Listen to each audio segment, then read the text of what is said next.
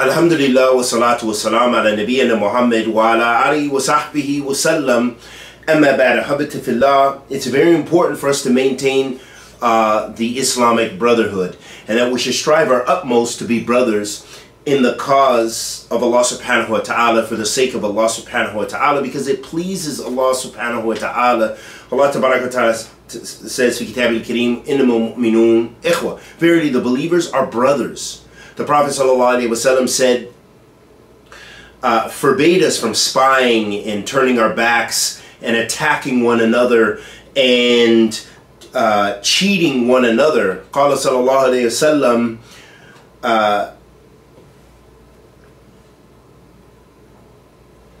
that he sallallahu alaihi wasallam said, "Kunnu ibadallahi ikhwana," and be all of you brothers, after he mentioned some of the sinful practices that often take place in the community of cutting one another off, spying on one another. The Prophet ﷺ said, "La tajassasu wa la tanajisu wa la tabaghadu wa la tadabaru wa kunnu ibadallahi ikhwana." The Prophet ﷺ said, do not spy on one another. Do not turn your backs on one another. Do not cut off one another, making hajr for issues of the dunya. And do not cheat one another, and be brothers. So we know that this is an obligation. This is wajib upon us, that we have to be brothers for the sake of Allah subhanahu wa ta'ala. Brothers united on the book of Allah and the sunnah of the messenger of Allah sallallahu alaihi wasallam, with the understanding of the salaf of this ummah. That is what the ummah of Muhammad sallallahu alaihi wasallam is ordered with. That is what we're commanded with. That is what is an obligation upon us. Listen to this hadith of the Prophet sallallahu alaihi wasallam, which shows us so many benefits, and we're going to talk about some of them bi'idhnillah ta'ala from the perspective of Sheikh Abdulaziz Al-Raji hafidhullahu ta'ala. قال, this is in Sahih Muslim, in his explanation. قال حدثنا قتيبة ابن سعيد عن مالك بن أنس فيما قرئ عليه عن سهيل عن أبيه عن أبي هريرة أن رسول الله صلى الله عليه وسلم قال تفتح أبواب الجنة يوم الاثنين ويوم الخميس فيغفر لكل عبد لا يشرك بالله شيئا إلا رجلان كانت بينه وبين أخيه شحناء فيقال انظروا هذين حتى يصطلحا انظروا هذين حتى يصطلحا انظروا هذين حتى يصطلحا. So in this hadith of Sahih Muslim, a hadith of Abi Hurairah radiyallahu ta'ala anhu, that the Messenger of Allah sallallahu alayhi wa alihi wa sallam said, "Tuftahu abwab al-jannah yawm al-ithnain wa yawm al-khamis," that the gates of paradise, tuftahu abwab al-jannah, the gates of paradise are open yawm al-ithnain, which is Monday, wa yawm al-khamis, and Yawm al-Khamis, which is Thursday. Tuftahu abwab al-jannah, the gates of paradise are open on Mondays and Thursday,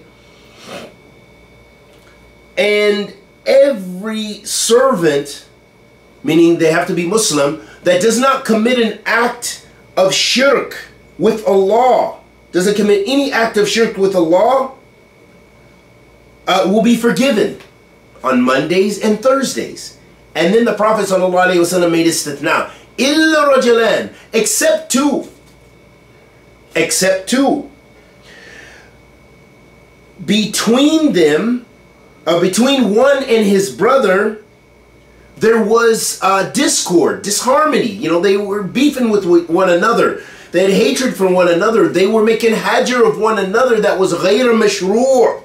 Because there's a mashru' hajr. There's a time when it's permissible if someone's committing bid'ah, or you're afraid of the harm of their bid'ah, or you're afraid of their ma'asi and their sinfulness, whatever the case may be. And that has to do with the dawabit and the criterion for hajr. But that's outside of what we want to talk about here.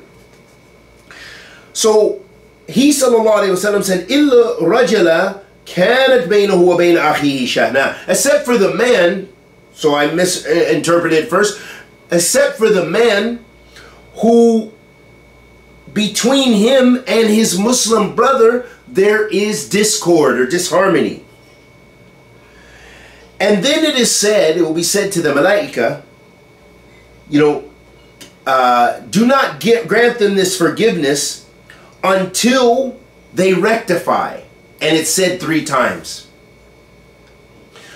In this hadith of the Prophet ﷺ, there are immense benefits. It shows us that first we need to be brothers. And we need to rectify and work out our differences. Another benefit of this hadith, it shows us, as the Shaykh mentioned, the fada'il, or the superiority of Mondays and Thursdays. And those are days when what? That you should fast. It also shows us that the gates of paradise are open on that day, and we can gain forgiveness as long as you don't commit shirk. So it also shows us the importance of Tawheed and a stern warning against shirk. As Imam Muhammad said, rahmatullahi alayhi, rahmatan wasiyah, he said, أَعْظَمْ مَا أَمَرَ اللَّهُ بِهِ Tawheed, وَأَعْظَمْ مَا نَاهَا عَنْهُ وَشِرْكٍ. He said the greatest thing that Allah subhanahu wa ta'ala commanded was Tawheed, was to worship Him alone. And the most serious thing that He warned us against is committing shirk, worshiping other than Allah subhanahu wa ta'ala, or a partner with Allah tabarak wa ta'ala. And we already know Allah subhanahu wa ta'ala says, Kitab al-Kareem, وَمَا خَلَقْتُ الْجِنَّ وَالْإِنسَ إِلَّا لِيَعْبُدُونَ. I have not created mankind and jinn except for the purpose of worshiping me. That's the divine purpose, which is Tawheed. Allah subhanahu wa ta'ala says, Kitab al-Kareem, وَقَضَى رَبُّكَ أَلَّا تَعْبُدُوا إِلَّا إِيَّاهُ وَبِالْوَالِدَيْنِ إِحْسَانًا. That Allah subhanahu wa ta'ala says, your Lord has ordered for you to worship Him and Him alone. And to your parents, be obedient or righteous.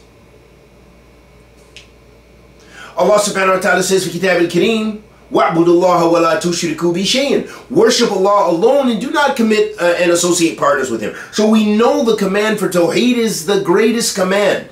As the Imam said, وَأَعْظَمْ مَا أَمَرَ اللَّهُ بِهِ Tawheed. And the greatest thing that Allah subhanahu wa ta'ala commanded us with is Tawheed, is worshiping Him and Him alone. Imam Abdulaziz al-Raji, hafidhullah ta'ala, mentioned about this hadith. He said, the statement of the Prophet ﷺ when he said, "Fi kullu," he mentioned another hadith. There's another hadith here, which also affirms for us another hadith in Sahih Muslim, and we'll go over it quickly, in which the Prophet ﷺ said, "تعرض الأعمال الناس في كل جمعة مرتين، يوم اثنين ويوم خميس. فيغفر لكل عبد مؤمن إلا عبد بينه وبين أخيه شهناه فيقال اتركوا أو ورقوا هذين حتى يفيا." So this also has the same meaning, that only here in this hadith the Prophet ﷺ said the deeds the deeds of the believer are raised up to Allah subhanahu wa ta'ala, that Allah will look at these deeds fi kulli jumu'ah. And and he said maratain. He said the Jumu'ah, and then also on the Mondays and Thursdays, as we mentioned, except for the two who have problems with one another. So Imam Abdulaziz al-Raji, hafidhullah ta'ala, he said fi kulli jumu'ah. He said, mentioning about the statement where the Prophet ﷺ said every Jumu'ah, he said, يعني في كل أسبوع. So here the term Jumu'ah, it is in reference to, although we know the fawaid and the fada'il of Jumu'ah, but he says the meaning here is it's referring, because from Jumu'ah to Jumu'ah is the time period of a week. And so here this is referring to Isbu', the week. So this Jumu'ah, what he means, the meaning here is weekly. Weekly, the deeds are looked at. And he said, fi kulli Jumu'ah, yani fi kulli isbu', every week. And the Prophet ﷺ said in another hadith, a Jumu'ah ila Jumu'ah, he mentioned sallallahu alayhi wasallam that forgiveness for a Jumu'ah ila Jumu'ah wa Umrah ila Umrah وَحَجٌ مَبْرُورٌ لَيْسَ لَهُ جَزَاءٌ إِلَّا الْجَنَّةِ, that there is forgiveness for the servant weekly from Jumu'ah to Jumu'ah. You get forgiveness. And between, excuse me, between Umrah ila Umrah. So between if you made Umrah and to the next time you Umrah, you need forgiveness. And so there's forgiveness between that time for those doing those great deeds and those great acts of ibadah. And then he said, sallallahu alayhi wa sallam, al-hajj mabrur laysa lahu jazaa illa al-jannah, that the accepted hajj, there's no reward for it except Jannah. So so it shows us the importance of hajj as well, obviously. So why I mention this hadith here, because Imam Ar-Rajihi, hafidhullah ta'ala, mentions and makes ishara here. He says, فَيَغْفِرُ اللَّهُ عَزَّ وَجَلْ فِي ذَلِكَ الْيَوْمِ, that Allah will grant forgiveness to the servant on that day. This is the statement of the Prophet sallallahu alaihi wasallam. So he explains, he says, هذه مغفرة ليست مطلقة. So it's very important. وإنما هي مقيدة باجتناب الكبائر. فهي مقيدة بقوله تعالى إن اجتنبوا كبائر ما تنهون عنه. So Imam Raji, he mentions about that portion of the hadith. He said that this forgiveness that the Messenger of Allah sallallahu alaihi wasallam is mentioned in this hadith, laysa mutlaq, or laysa mutlaqa.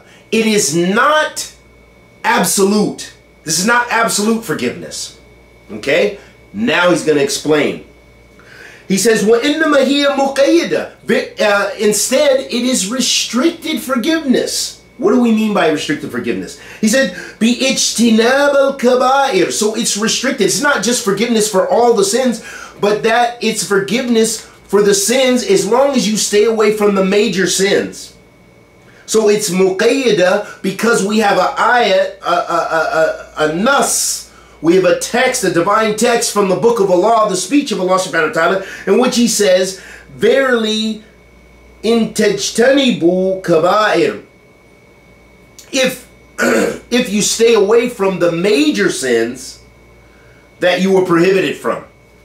So that ayat restricts the meaning of that hadith, meaning that hadith is not ala itlaq, the forgiveness there is not general, but it's restricted by this other text, which is the Quran, that Allah subhanahu wa ta'ala lets us know that you're not going to get absolute forgiveness between Jumu'ahs just for attending Jumu'ah unless you stay away from the major sins. So if you're committing zina, if you're doing riba, usury, you've got all kind of other major sins, then no, that's not forgiveness. You're not gaining forgiveness for those things, but it's forgiveness for the sagha'ir, for the minor sins. And may Allah forgive us of all of our sins. Ameen ya Rabbil Alameen. And then he said, وَمُقَيَّدَ بِحَدِيث. It's also restricted from a hadith of the Prophet sallallahu alaihi wasallam. And this was the hadith I was trying to remember, and he mentions it here.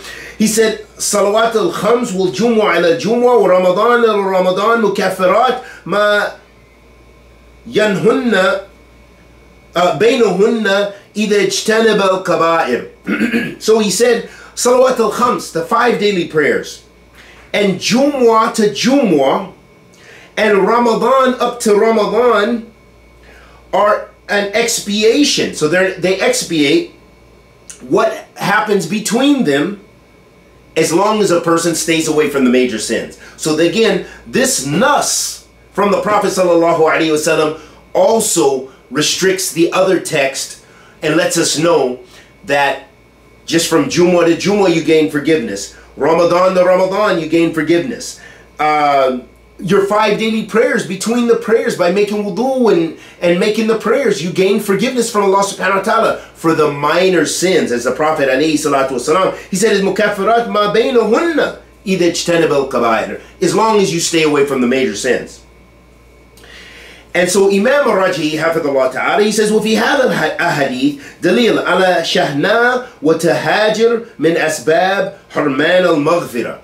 So very important to realize this. So he says, from these hadith that were mentioned, this is evidence to support that having enmity and having discord and disharmony between Muslim brothers and Muslim sisters, and cutting one another off to hajir, to cutting one another off is from the reasons of being prohibited from forgiveness from Allah. So who doesn't want to be forgiven by Allah subhanahu wa ta'ala?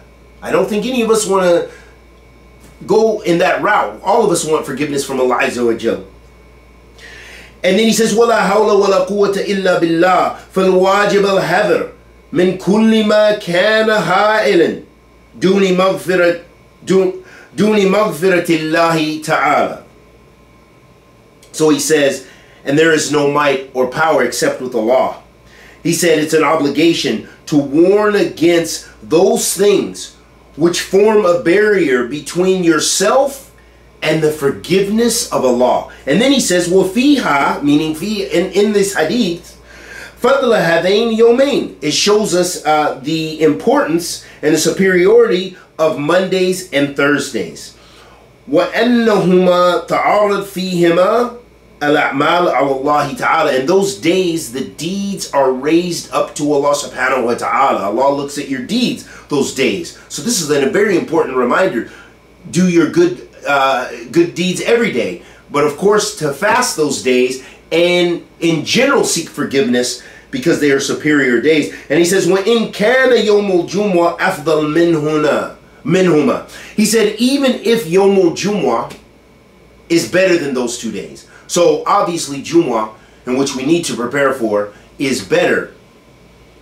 And we ask Allah the Almighty to accept our good and forgive our evil and bless us to be of the people of forgiveness and not to have discord between our brothers and our Muslim brothers and our Muslim sisters. May Allah grant us all forgiveness, guidance, and paradise. Forgive the Muslims everywhere for the many sins that we commit. Wa sallallahu wa sallam ala nabiyyina Muhammad.